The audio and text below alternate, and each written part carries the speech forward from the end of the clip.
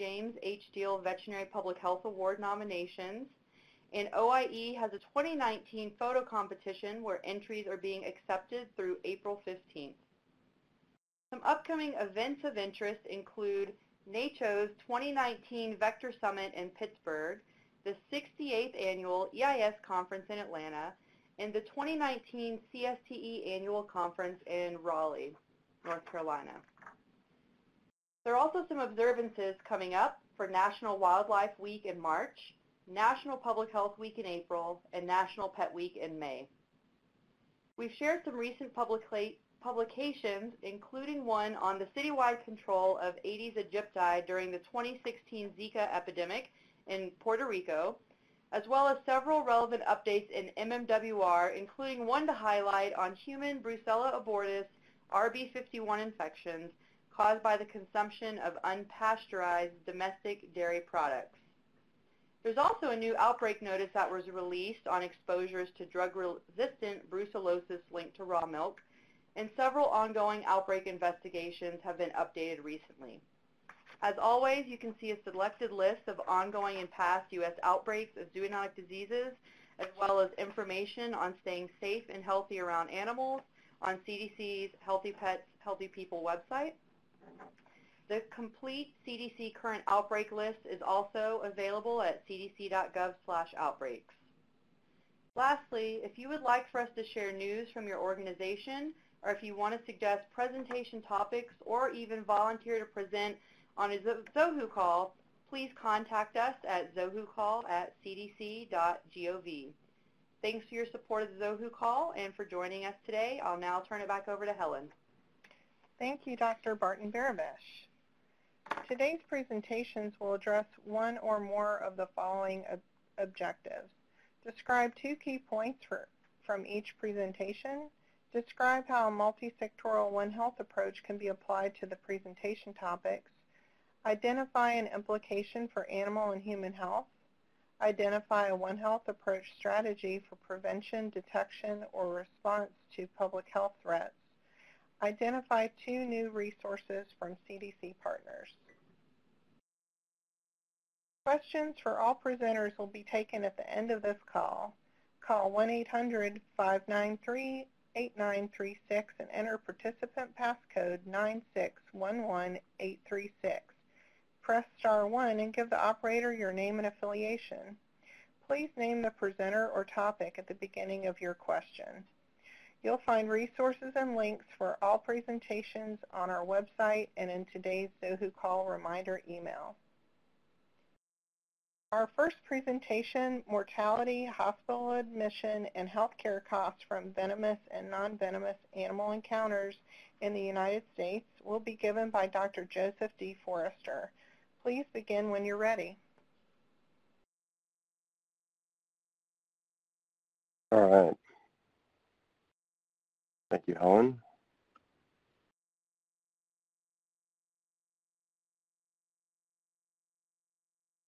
To my slides here.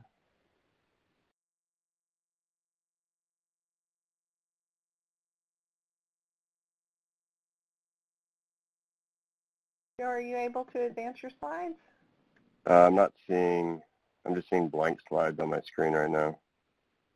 Okay, I'm sorry about that. I can advance them for you if you want to just tell me next slide if you have your slides available. Yeah, definitely. Okay. Thank you. All right. So thank you for inviting me to speak. Next slide. I have no financial disclosures to report. Next slide. Animal-related injuries can be serious, but are often discussed anecdotally or for isolated events. Animals can cause injury through blunt force, biting, stinging, and envenomation, and this holds true for wild animals, domesticated animals, and animals in the workplace. Prior mortality estimates have relied on county-level death certificate reports, or limited epidemiologic assessments of small probability samples over short time periods. The aim of our research was to describe the modern epidemiology of animal-related injuries among persons presenting to U.S. emergency departments. Next slide. To do this, we performed a retrospective analysis of the National Emergency Department sample, abbreviated NEDS through the rest of the talk, from 2010 to 2014. NEDS is the largest all-payer database in the United States and represents a stratified, unweighted sample of approximately 20% of all U.S. emergency departments. When analyzed, accounting for survey methodology, NEDS provides national estimates of all U.S. ED visits.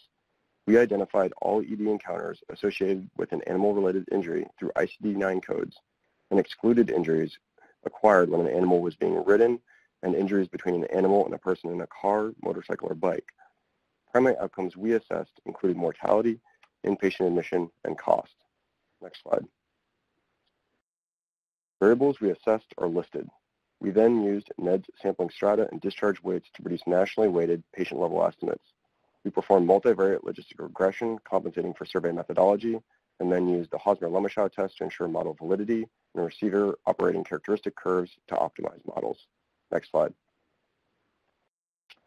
Through our analysis, we identified over 6 million ED admissions for animal-related injury, which corresponded to nearly 1.3 million admissions annually, or 410 animal-related injuries per 100,000 population. Mean patient age was 30.8 years, and 52% were female, although age and sex distribution varied considerably based upon the type of animal encountered, which I will discuss on the next two slides. The most common animal groups associated with ED presentation included non-venomous arthropods, dogs, and hornets, wasps, and bees. Next slide.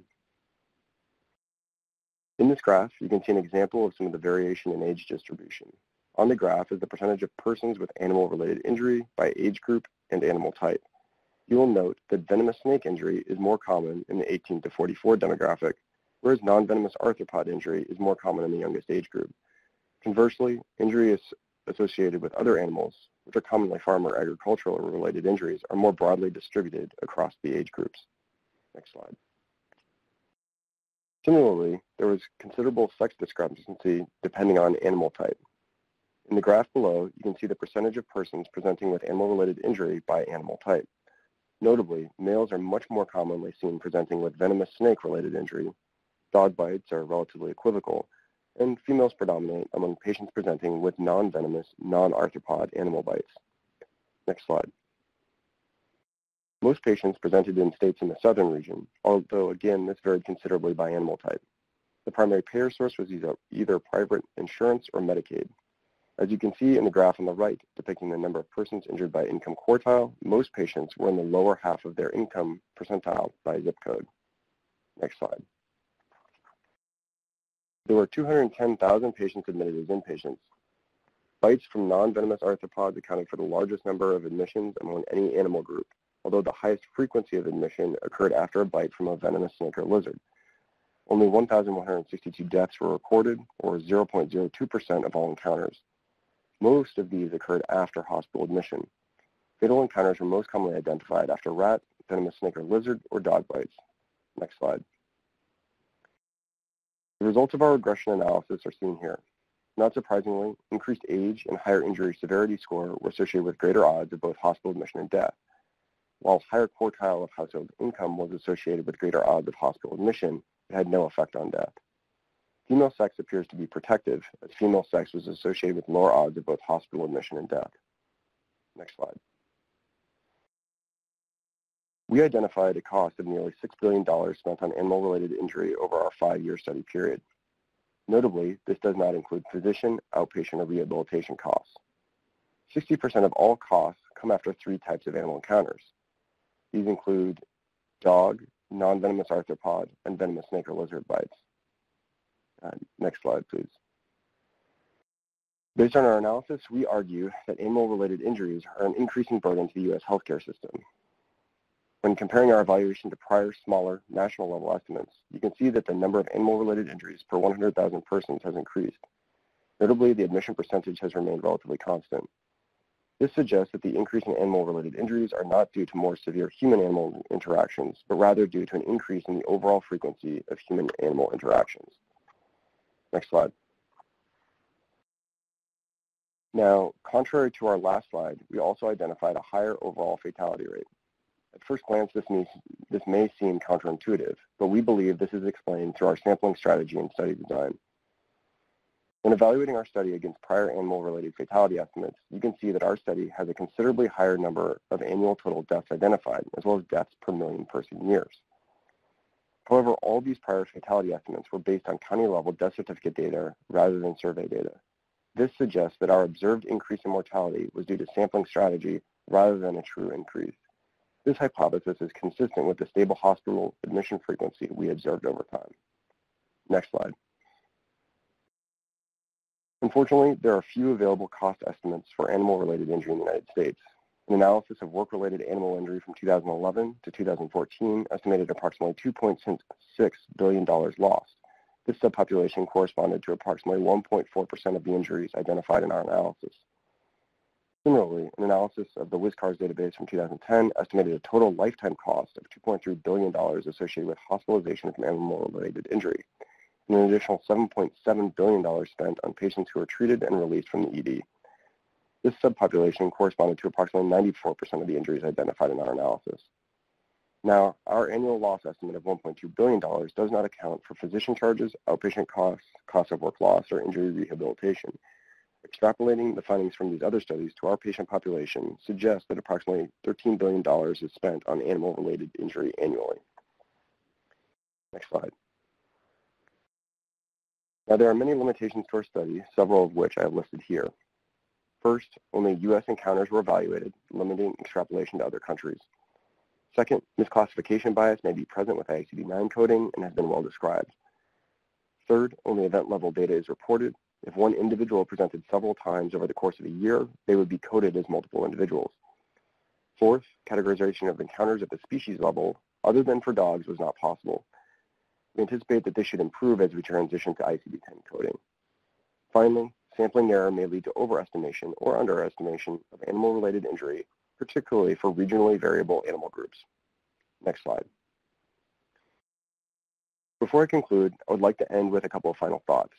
Injuries due to mountain lions, bears, alligators, and other large animals often attract considerable media attention. And while it is true that large animal habitat is shrinking and increasingly overlaps with human development and recreational activity, the reality is that most injuries occur from much smaller animals. Venomous and non-venomous arthropods accounted for nearly 2/3 of all injuries in our studies, and arthropod encounters are estimated to increase based on habitat availability and climate change. We hope that this is the message received by the public as a result of the publication of our data. Next slide. To conclude, the frequency of animal-related injury is increasing, although hospital admission rates and mortality rates have remained relatively stable. The healthcare burden of animal-related injury is considerable and may be underappreciated. Understanding animal-related injury in the United States and developing effective public health prevention is critical now, given projected increases in the number of animal-related encounters. And that's it. Thank you. Great. Thank you so much. Our next presentation, Environmental Observation, Social Media, and One Health Action in Alaska, will be given by Dr. Emily Masitis. Please begin when you're ready.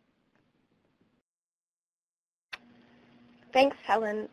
Good afternoon, everyone. I'm an epidemiologist at the CDC Arctic Investigations Program in Anchorage, Alaska. I'm going to describe a social media network that was developed by the Alaska Native Tribal Health Consortium. But first, let's picture the Arctic. Picture vast tundras, mountain ranges, and rivers. Picture communities that are dotted throughout the landscape, sometimes separated by hundreds of miles, and flying, boating, or sledding are often the only means of transportation between them. Imagine people who live in close proximity to working and companion animals, and sometimes uncomfortably close proximity to wildlife. Now picture that these people and animals are experiencing large-scale environmental changes. Thawing permafrost leading to sinkholes and erosion, delayed winter freezes affecting winter snowmobile travel and wildlife ranges, and expanding wildfires affecting air quality. In a setting like this, where people are geographically dispersed, in close relationships with animals and the environment, and experiencing these environmental changes, how can we best protect health? Are traditional public health systems enough? I'm going to tell you about an alternative means of public health action using the Local Environmental Observer, or LEO network, which was developed by the Alaska Native Tribal Health Consortium in 2012.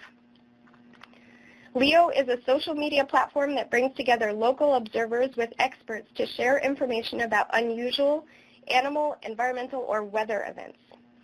You might notice right away that health is not mentioned anywhere in the description of the LEO network. In fact, it's not a health-related monitoring system at all. Even so, the network has engendered one health action in Alaska. I'll describe how this system works and give 3 examples of how this one health action came about. The LEO network currently has 2,800 members. To join, each member fills out a profile with their community and affiliated organization, like their tribe or where they work.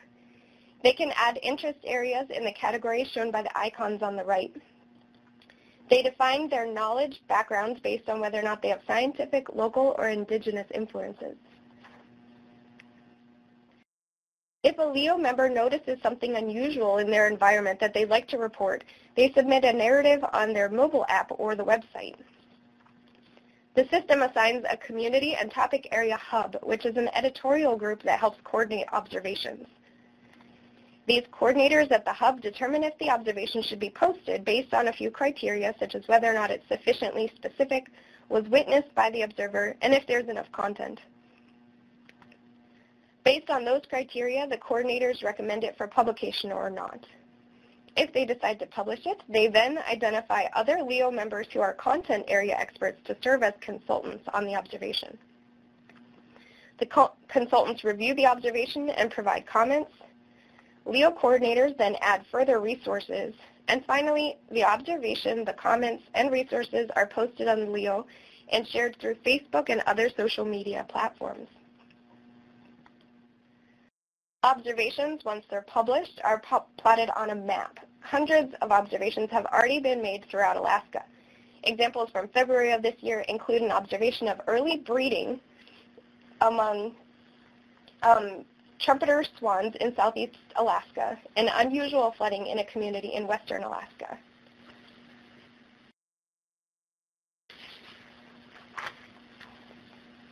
Helen, can you confirm that the slides are changing? Right now we're on the one that says making an environmental observation, and all 8 of the boxes are showing. Okay. I'm not on the presenter thing anymore for some reason. I'm not sure what's happening, but I'm happy to advance. Okay. Can you go to the next one? The one that says LEO Network Observations? Yes, that's right. Yep, got it. Thanks. Let me know when you're ready. The next one. Okay. You can go to the next one now. Thanks. LEO also creates groups of related observations called projects, which allow trends in the observations to be identified. Of course, keeping in mind that this is not a typical monitoring system. These are narrative observations. Projects can be initiated in 2 ways. Click. They can be started by the LEO coordinators who identify a trend and will ask an topic area expert to serve as the lead. Or they can be started at the request of a scientist who requests that members make observations. For example, next. Scientists in Alaska are concerned about the importation of dog ticks, which do not have an established population in Alaska. So they've requested that members upload observation of ticks when they find them. Next.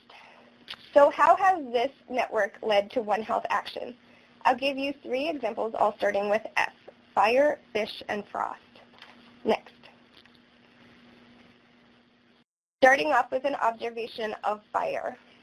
An observer posted an observation in a community on the coast of Norton Sound. Normally, the area surrounding his community had good visibility and looked like this. Next. But over the past few days, wildfire smoke, next, was quickly encroaching. He took pictures at a few time points and posted on the LEO network. Next. The LEO coordinators requested input from the Alaska Fire Science Consortium, and the consultants let the observer know that there were currently 7 wildfires burning in the vicinity of his community. Next. They connected him to information about how to protect health in poor air quality. And the LEO coordinators added the observation to a project showing several wildfires across the circumpolar north. Next. An observer in the Yukon-Kuskokwim Delta posted an observation regarding smelt that he and others in his community had caught. Next. Normally, smelt are small fish that are tasty when fried. Next. But these smelt were showing up with large black lesions. The observer posted pictures on the LEO network. Next. The LEO network coordinators requested consultations from the Yukon-Kuskokwim Health Center, the Alaska Department of Fish and Game, and the Alaska Marine Advisory Program. Next. A fish pathologist from the Department of Fish and Game was able to identify that the fish was infected with a fungus called phaeohyphomycosis. The fungus does not usually cause human infection, but it could in the context of immune suppression. The pathologists recommend not eating the fish. The LEO network coordinators alerted other relevant agencies to the observation in case additional action was necessary. Next. Finally, frost. This example is a project set of observations throughout Alaska regarding permafrost. Permafrost exists when soil, rocks, and water remain below 32 degrees for at least 2 years. It's ubiquitous through Alaska and normally looks like this. Next. However, observations came into the LEO network showing that permafrost thaws have impacted infrastructure that could have an effect on health. Next. Here, the first picture shows a food storage cellar that normally stays cold throughout the summer but flooded as the permafrost warmed. The second picture is of sinking water treatment plant foundation, and the last is of coastal erosion that's threatening the walls of a nearby sewage lagoon. Next. The LEO network coordinators designated a project lead from the Tribal Health Consortium Engineering Department and requested input from the U.S. Army Corps of Engineers. Next. The project ended up collating 5 observations of environmental damage to infrastructure that could have consequences, specifically for foodborne and waterborne diseases. Next. These examples are just the start of potential collaborations and action that could come about from the LEO network. There are still some areas for growth. Increased membership and observations in LEO would improve its representativeness. This would allow for further examination of trend data to inform the state of environmental change. Also, formally evaluating the system could yield even more insight into how it's impacting human, animal, and environmental health. Next. I hope throughout this talk you've been thinking about how this system is not only relevant to the Arctic. If you were thinking that, you would be completely correct. Although LEO started in Alaska, members can join from all over the world. This map shows communities of members globally. Next. If you're interested in becoming an observer or just checking out to see if anything is going on in your area, you can join the LEO network at www.leonetworks.org. Next. In conclusion, a changing environment is going to require big picture and alternative solutions when it comes to protecting health. The LEO network is a way to connect communities to experts and fits into a growing collection of One Health resources. Ultimately, it has the potential to provide insight into environmental changes globally. Thank you. Thank you. Our final presentation, Prescription Opioid Epidemic, Do Veterinarians Have a Dog in the Fight?, is by Dr. Lee S. Newman. Please begin when you're ready. Great, thank you. I appreciate you all taking a few minutes for a somewhat different and deeply disturbing topic that I hope will result in some call to action. As an overview, what I'd like to cover today is a bit of the One Health perspective on the prescription opioid epidemic. I'll touch on a recent study on diversion of veterinary prescription opioids by clients and the possibility of harm to animals and humans.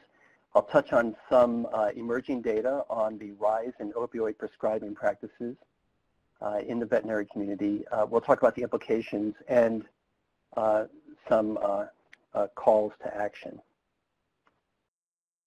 I could pull up any of a number of slides, but you'd have to be living under a rock to not be aware of the human prescription opioid epidemic and the fatalities, the overdoses that we're seeing. This is just one of many illustrations just to remind us all of the fact that, example here, opioid overdoses per 10,000 emergency room visits is continuing to rise across the country, even as I'll touch later on the fact that we're starting to see some tailing off, some reduction in the total number of opioids being prescribed by physicians treating human patients. It's obviously a very serious epidemic, and you're all aware of that. One approach to this is to try to reduce the supply side of prescribed opioids in the supply and demand equation. It's clearly a multifactorial problem. One of the goals, not the only goal, is to reduce the supply of prescription opioids that are not being used as intended, to identify potential sources of diversion and abuse. And towards this end, the vast amount of attention has focused on the pharmaceutical industry, pharmacies, human medical providers, dentists, other prescribers, but veterinary practices have been largely overlooked. We published a perspective piece in the American Journal of Public Health last August, which starts to give us a little bit of a numerator, but certainly nowhere near the kind of data that we need, but enough to raise our awareness that there is a problem in the veterinary prescribing practices in terms of potential diversion. And so what we want to talk about today are what are some of the positive things that the veterinary community can be doing to help address this One Health problem. I want to acknowledge Derek Mason, Lily Tenney, Peter Hellier, who are co-authors on that piece with me. In that piece, we talked about the extent of opioid prescribing practices by veterinarians as being uncertain. And I think what was striking to us when we embarked on this research was how little was in the literature on the subject. The magnitude of possible diversion and misuse of animal prescriptions of opioids is at this point unknown, but has implications for human and animal suffering. Our research was stimulated by anecdotes from veterinarians. Lily Tenney and I had been working on this issue of the opioid epidemic since 2010, and we started hearing from veterinarians that they were aware of misuse, diversion related to themselves, staff members, and clients bringing in their animals, and in some cases potentially even harming or misleading the practitioner in order to obtain opioids that might not have gotten into appropriate use with the animal. So we started this work in 2014, conducting focus groups, meeting with veterinary organizations here in Colorado, collaborating with the Department of Regulatory Agencies, and we conducted a survey. And the survey was directed at a number of questions. We wanted to know, do veterinarians feel that they play a role in preventing opioid diversion? We wanted to understand the utilization of our state's prescription drug monitoring program. Many states do not require veterinarians to enter data into that program. The awareness of abuse and misuse in their clinics and what resources they needed to be better at helping to address the issue. We conducted a convenience sample which was responded to by 189 Colorado veterinarians who are members of our state and veterinary medical society. In no way is this sophisticated science. It's a relatively small sample, but it's a numerator sufficient to tell us that we're learning that there's a problem that needs greater investigation. This describes the population of people who responded to our survey, and you can see that on average they've been in practice about 22 years, mostly in small animal, half of them in suburban practice, but with rural and urban representation as well. Here are a few of our key observations. 13% of the respondents were aware that an animal owner had intentionally made an animal ill, injured an animal, or made an animal seem ill or injured in order to obtain opioids. 44% were aware of opioid abuse or misuse by a client or a veterinary staff member. And what fell off the bottom of this slide is that 12% were aware of veterinary staff opioid abuse and diversion. And this is of concern as well. The other key observation, 73% indicated that their veterinary medical school training on opioid abuse or misuse they considered to be fair, poor, or absent. And on average, these are folks who had been out of school for perhaps 20 years, although even looking at the trends for the more recent graduates, we got the very clear message that veterinary medical school training was still not addressing this One Health problem. 64% said they had not completed any continuing education on best practices for prescribing opioids since entering practice, and it fell off the bottom of this slide, but 36% recommended improving the PDMP guidelines and tutorials for veterinarians. So let me tell you a little bit of the experience that we've had since publishing that perspective piece.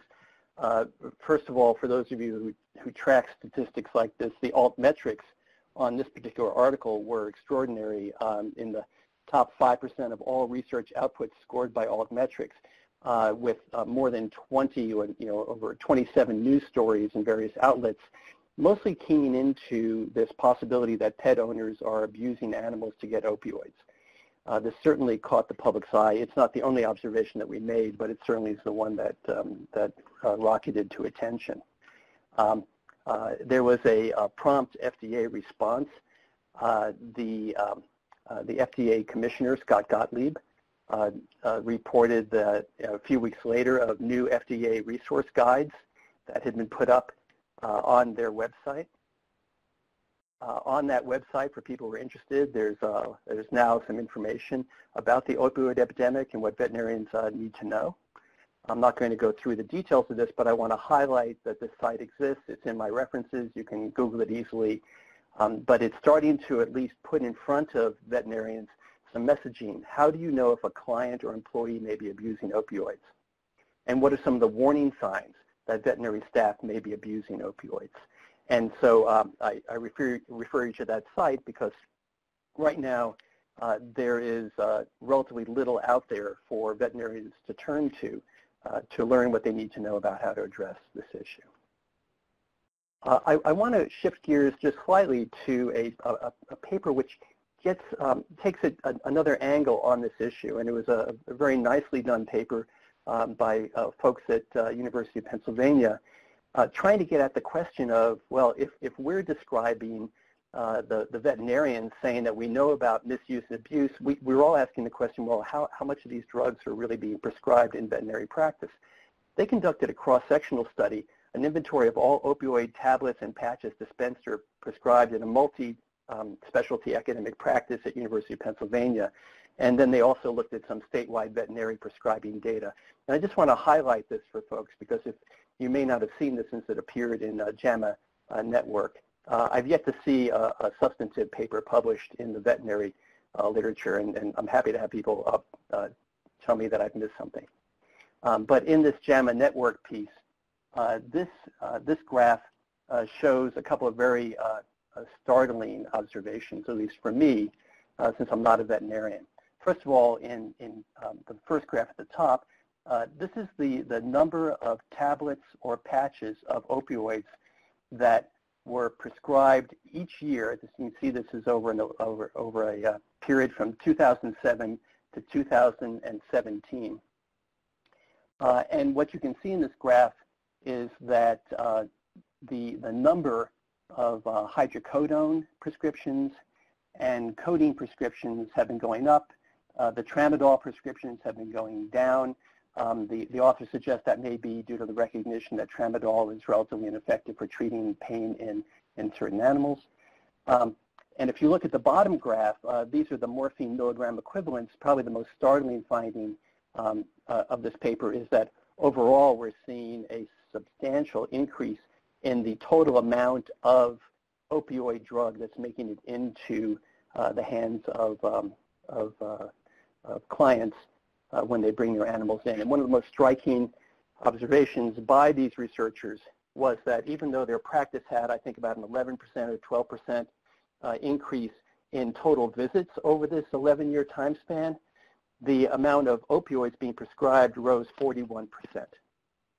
That's 41%. And maybe somebody can find another explanation for why the need for prescribing that amount of opioids increased as much as it did, especially in more recent years. But it certainly raises for me the suspicion that there is going to be diversion and misuse by the people who are receiving those prescriptions for their animals. The authors concluded that by increasing, that there's increasing volume of opioids prescribed at this one veterinary teaching hospital. The concerns are parallel to those about excessive opioid prescribing in humans, and they noted an opportunity to assess the risk of veterinary opioid prescribing in order to safeguard public health. That's an important opening part of the story that we need to conclude.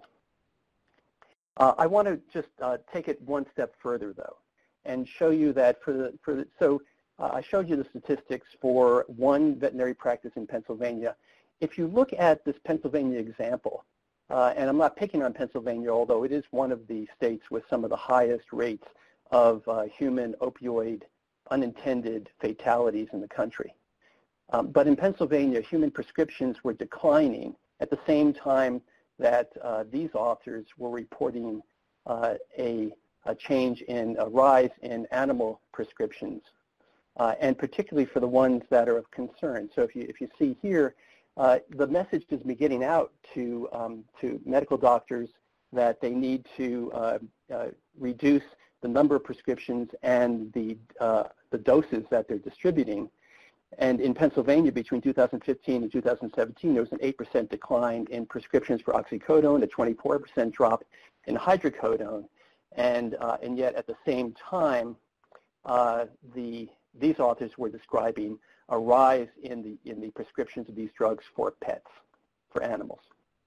I might add that in the same time period, I'm sad to say that in September 2018, the DEA released a 200-page report on the opioid threat in Pennsylvania and characterized the availability of the prescription drugs. And nowhere in that document is there any mention of animals or of veterinarians or veterinary practice. So we're getting this onto the radar now.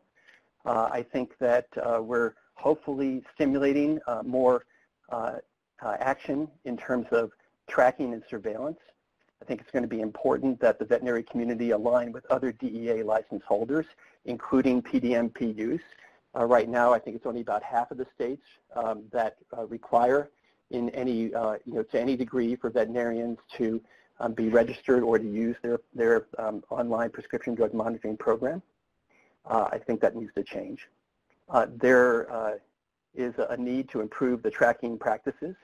We need to enhance workplace policies and practices so we minimize the amount of diversion, misuse, and abuse by the workers, by veterinarians themselves, and by people on their staff. And every veterinarian I've talked to has had a story to share about themselves or somebody that they know in the practice. And we actually, sadly, lost a veterinarian to an opioid overdose here recently in the Denver metropolitan area.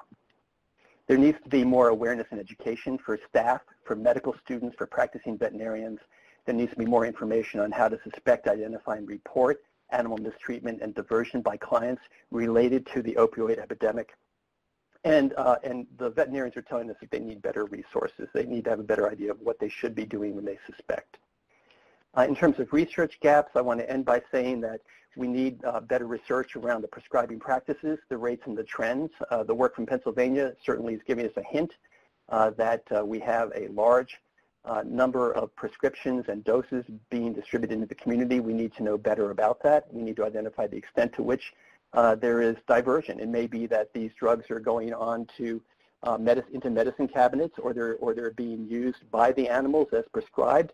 We don't really have the proof yet of diversion, but we have a strong suspicion. And we also ultimately need better strategies for practitioners to use when they identify and want to report issues around this. And with that, this is, again, my overview of what I hope to accomplish today. We've talked about diversion as reported to us by veterinarians. We've talked about the rise in opioid prescribing in at least one veterinary practice as a warning signal to us, and we've talked about the call for further action. Thank you very much. Thank you. At this time, we'd like to take questions for any of our presenters. If you haven't called in already, please call 1-800-593-8936 and enter participant passcode 9611836. Press star 1 and give the operator your name and affiliation. Please name the presenter or topic at the beginning of your question. Ms. Shell, do we have any questions? One moment, please, to see if we gathered questions. And just as a reminder, again, if you're going to ask a question at this time, please press star 1 and clearly record your name. And please clearly state your affiliation and the presenter in which you're asking the question to. One moment, please, to see if we gather questions.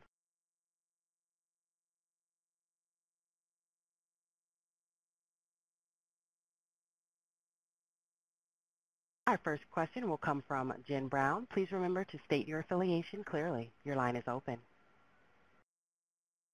Hi there, this is Jen Brown at the Indiana State Department of Health, and my question is for our presenter on prescription opioids.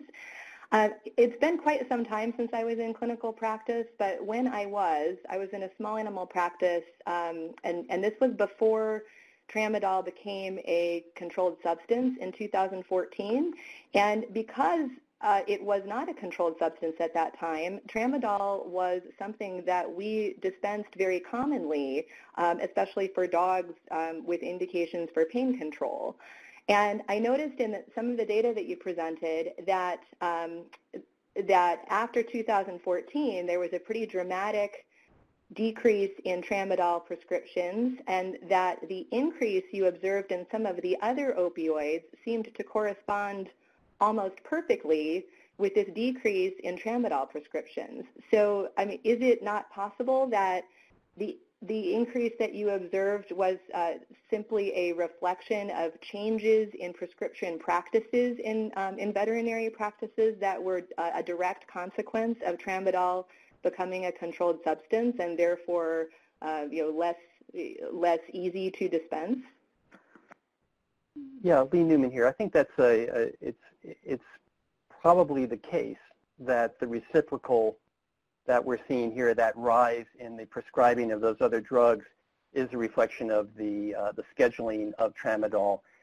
And the authors of this paper, which I want to point out, I'm not an author on this paper from Pennsylvania, and I'm not a veterinarian, but they point that out as a possibility, and probably explains part of this. The part that's harder for me to reconcile is how their group practice would have an increase in number of visits of like 12. I looked it up, 12.8%, but the overall morphine milligram equivalent, in other words, the doses, rose 41%. It's either we were in practice, either veterinarians were grossly undertreating the amount of pain in animals when they were using tramadol, and now realize that they had to quadruple the amount of drug needed to manage pain, or there's something else going on. Just looking at what's happening with the doses. Great, thank you. As a reminder, if you'd like to ask a question, please press star 1 and clearly record your name for question introduction. As a reminder, clearly state your affiliation and the presenter in which you're asking the question to. Our next question will come from Chris Paddock. Your line is now open. Hi, this is Chris Paddock at Centers for Disease Control and Prevention, and my question is for Dr. Forrester. You had mentioned that I believe 26% of the admissions at the emergency department, or hospital admissions from the emergency departments, were related to non-venomous arthropods. Were you able to tease out what, in fact, they were being admitted for? Were these infectious diseases that the arthropods were believed to be transmitting, or were they directly related to the arthropod exposure? Yep. Thank you for the question. Yeah, we were not able to tease out whether or not it was an associated infectious pathogen, and there was just kind of cross coding with the non-venomous arthropods. So, we suspect that there are probably a large number of those bites that are not, simple bites or stings, but are probably associated with an underlying infectious pathogen that's been transmitted. Okay, thanks very much. Our next question will come from Karen Sussman. Your line is open. Hi, Hi, this is Karen Sussman. I'm a veterinarian, and I'm at the Center for Veterinary Medicine. I just had a question for Dr. Dubin. I have not read the paper that you were discussing, but in terms of kind of the incongruous rise in the number of patient visits versus the amount of opioids prescribed, did the authors at all discuss any change in the patient population, since we do have kind of limited choices for pain management in animals? I do think there has been increased recognition of treating pain in animals, over time, but whether or not there was any change in the patient population that maybe necessitated less use of non-steroidal anti-inflammatories for pain management and, resulting increases in any opioid prescription? Yeah, no, they did not report a change in that pattern, and roughly speaking, about around 3/4 of the prescriptions were going to dogs, about 22% to cats, and roughly 5% to exotic animals. That was their distribution. I should mention that overall, this practice per year was writing 10 million doses of, in terms of tablets or patches, 10 million from one practice roughly on an annual basis. So the scale of this is also pretty high, and I'd put it to those of you who are veterinarians to assess whether you think that that's in some way representative. I think we're just going to need more data and look at that pattern as it changes for pain management by animal species. Thank you. As a reminder, if you'd like to ask a question, please press *1 and clearly record your name for question introduction. Our next question will come from Kathleen Fagan. Your line is now open. Thank you. I'm Kathleen Fagan. I'm a medical officer at OSHA. I had a question for Joseph Forrester about how many of the cases were work-related, and I think I saw later in your slides that it was a small amount, 1.4%. Is that right? Yeah, so that's the best estimate we can get. Using the ICD-9 codes, there's actually not a specific designation for work-related injury, and so the kind of proxy that we've used both in this study as well as in prior mortality estimates has been kind of this other animal category, which studies from 15 years ago have shown have predominantly been large animals. But unfortunately, with ICD-9 coding, we can't definitively say, these are pigs, horses, goats. But with ICD-10, we suspect that should be easier to kind of tease out. But yeah, from the injuries that we were able to identify as other mammal, essentially, it was a relatively low percentage, which is kind of incongruent with the mortality data.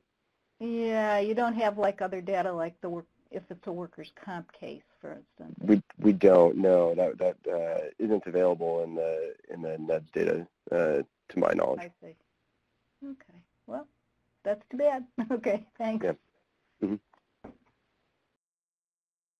Currently, I have no questions at this time, but as a reminder, if you'd like to ask a question, please press *1 and clearly record your name for question introduction. One moment, please, to see if we gather additional questions.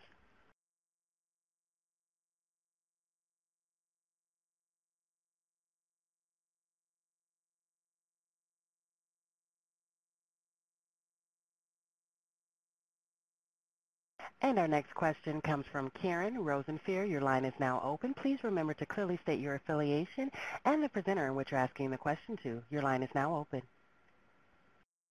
Hi, good afternoon. My name is Karen Rosenfehr with USDA APHIS Vet Services. This question is for the third speaker today. And I may have missed it, but I saw that the numbers for the human prescribed opioids had gone down between 2015 and 2017, that the MME numbers in vet prescription for opioids had increased between 2015 and 2017. Were y'all able to compare to the overall report from the DEA for the state of Pennsylvania in terms of did the overall number decrease, stay the same, increase? Just wonder if that can correlate the impact that vet clinics have during that time frame. Yeah, Lee Newman responding. The slide that I showed, which I pulled from Pennsylvania data for that period of time of 2016 to I think it was, or 2015 to 2017, shows that both the number of prescriptions for humans had gone down in Pennsylvania, and the dosage units, the morphine milligram equivalents, had also started to go down as well. And just to kind of put the rough numbers on this, if you look at the number of dosage units for humans in Pennsylvania, you're looking at, for a year, on the order of 400 million dosage units. And in that one study from that one Pennsylvania multi-person practice, they're looking at about 10 million units per year. So, you know, I think that probably the thing that we need to do is to get data sets where we can really bring the human prescribing data in line with the veterinary prescribing data at the dosage unit level to understand sort of the scale of the prescriptions and the drugs that are getting into the human community through animals relative to what's happening in terms of the prescriptions that medical doctors are prescribing directly to humans. That makes sense. It's very interesting research. Thank you so much. And currently I'm showing no additional questions at this time.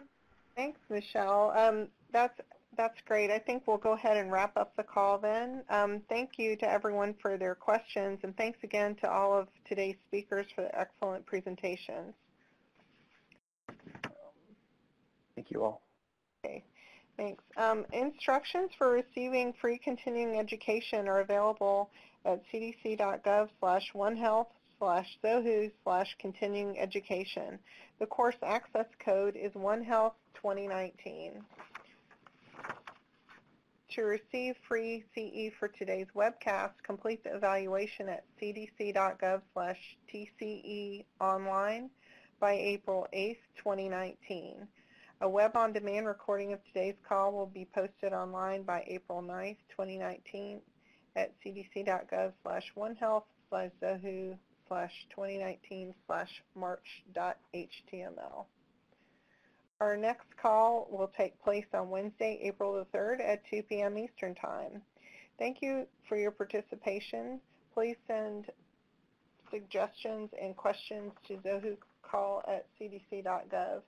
For more information and to subscribe to our email newsletter, please visit cdc.gov/onehealth/zohu. This ends today's call. This concludes today's conference. Thank you again for your participation. Participants, you may disconnect at this time. Speakers, please stand by for transfer to the post-conference.